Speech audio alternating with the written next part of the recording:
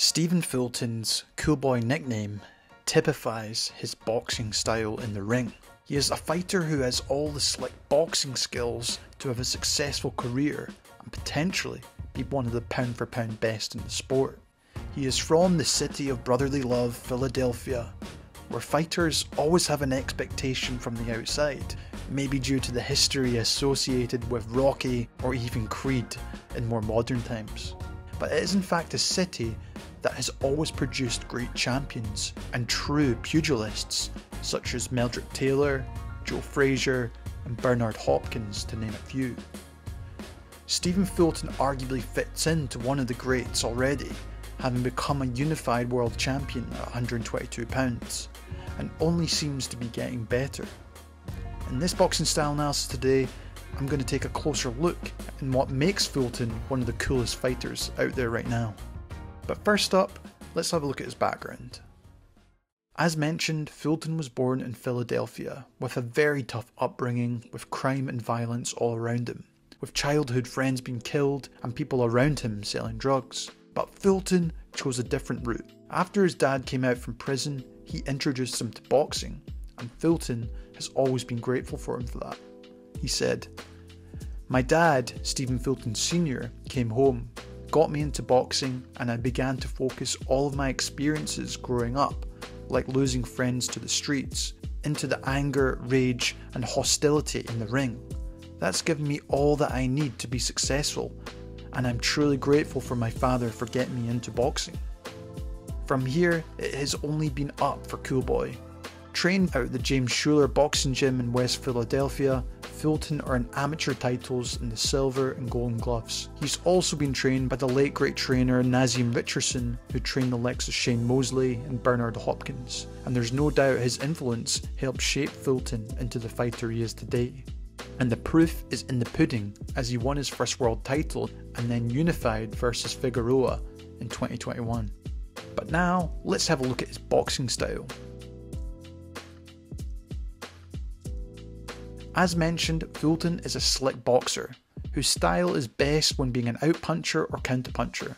However, when the opportunity arises, he will take those opportunities when on the inside.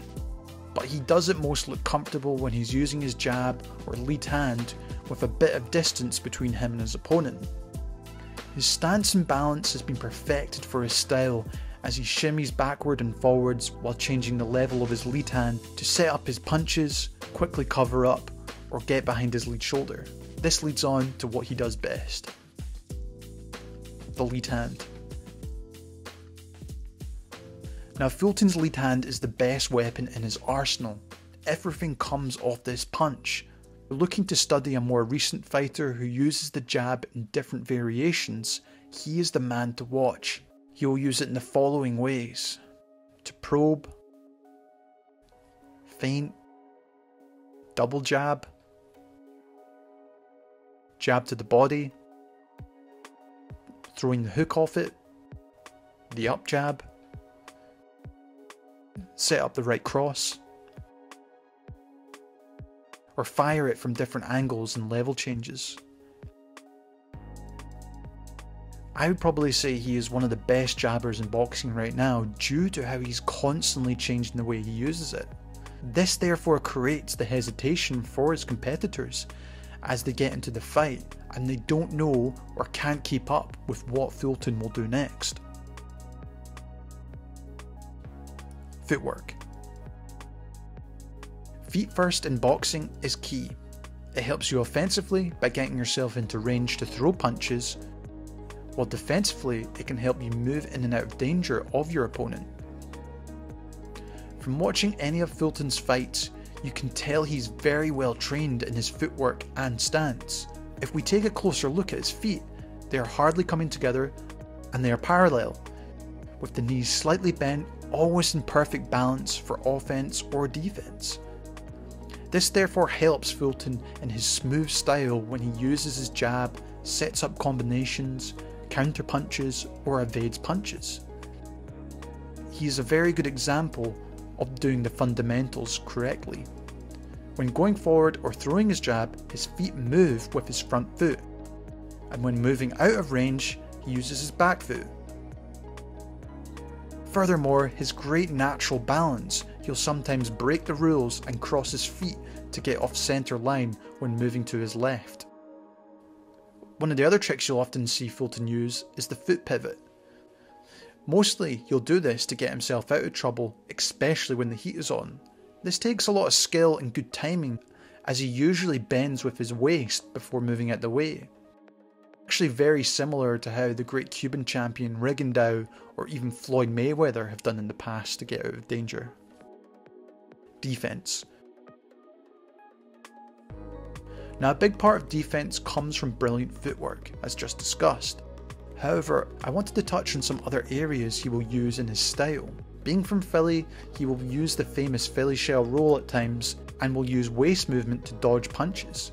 He doesn't do this too often, but it certainly gets him out of certain situations. Against far more aggressive fighters, sometimes you'll have no choice but to use a high guard defense and block shots with his gloves. If he gets pushed back to the ropes, he'll keep in his higher guard defense before using lateral movement so he doesn't get trapped there. Another area I wanted to touch on was his use of just basic wrestling. When he gets an aggressive fighter trying to push him back onto the ropes, he'll look to try and tie them up by underhooking his arms and then turning his opponent round to the ropes. This really works for Fulton in terms of getting himself out of trouble, back into centre ring, or even the ref to break so he can get back into his offense. Inside fighting. As mentioned before, he's had to face quite aggressive styles of fighting. Often you would see him get hit cleanly from time to time, but I feel since he's become champion, is really starting to improve his inside game. On the inside, you'll often see him use uppercuts, hooks, before using a defensive maneuver, or even attacking the guard before going to the body, and he always seems to get through. But what he does best for me is setting up his right uppercut. He will throw it, then immediately go to the body with hooks, which often will see his opponent drop their guard again before he fires a nice crisp uppercut again. He's always changing the target of his punches when on the inside and seems to be improving with each fight. For me, it won't be long before he's a complete fighter, but I do believe he should stick to what he's best at and fight on the outside as much as possible. Counterpunching and setups. Now, the other part of Fulton's game I love is just his great overall counterpunching. Due to his outpuncher style using his jab, it will eventually frustrate his opponent and make them overcommit to try and land a big shot. Fulton, for the most part, is always ready for these punches and will tend to use the counter left hook or right uppercuts or straights as they come into distance. In terms of setting up other punches, it all comes off the work he does with the jab, but also just his use of feints, level changes and upper body movements, which really help Fulton to find different gaps in the opponent's guard. Here he's able to throw different but simple combinations of punches. Even when on the inside, he'll catch shots with his gloves before firing back with a counter. Ring IQ. Now, the final topic I want to address is just his ring IQ as a whole. He is just a very smart fighter. He understands the importance of distance and controlling the pace of the fight. Before his fight with Leo for his first world title, he was involved in a Reddit Q&A where he answered some questions about his boxing IQ and how he thinks in the ring. I'll leave the link in the description below for you guys to check out, but I wanted to cover this response by Fulton and give you an example of how he thinks in the ring. The question: what's going on in your head while you fight? Like, do you keep rhythm or talk to yourself or silence? And Coolboy Fulton's response was, I keep rhythm and I do talk to myself and analyse them, read body motions, trying to manipulate my opponent's brain and his IQ as well. I try to throw him off his game. A brilliant example of this is in his fight against Avalar, who was a southpaw. Usually when a southpaw is defending against the jab, he will try and block it with his lead hand and then slip to his left or even bend that far to try and dodge an incoming right. When Fulton was facing him, obviously he was going to throw his brilliant jab. He would mix it up against Avalar by doubling it up.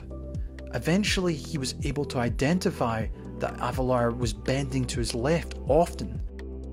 Watching the fight, You can tell Fulton identifies this and immediately starts throwing that straight right or a looping right hook, catching Avilar many times as he did that same movement. This may seem like a minor thing for some.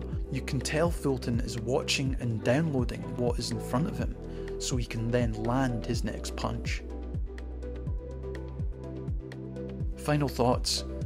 Fulton's tough upbringing, great teachings, and personal determination have helped him reach the top of the sport today.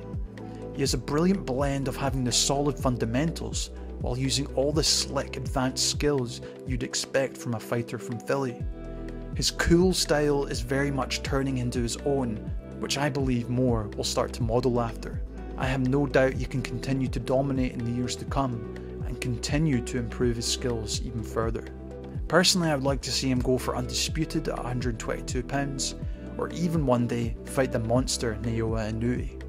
And that wraps up this boxing style analysis. Let me know what you think of Fulton.